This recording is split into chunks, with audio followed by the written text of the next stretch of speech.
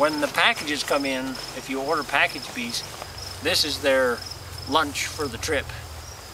So the bee breeder packs them a lunch before he sends them off in the package, and so it has corn, it has sugar syrup in it. So I just refilled some of these with honey. With honey syrup, and these bees here needed some feed, so that's what that's about. How did you know they needed some feed? Okay, so let's look in here and I'll show you. Okay, so when I looked in these earlier this week, there was sealed over brood and there were eggs, but there was no larvae, nothing in between. So I gathered from that there was no nectar flow on. If the eggs hatch and there's nothing to feed them, then they'll just die.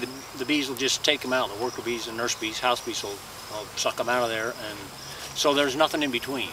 So if that goes on for an extended period of time, then the queen will just eventually shut down. There's plenty of eggs in here, but sealed over brood, nothing in the middle. So I know they're out of food. And you can just look in the frame, there's no honey.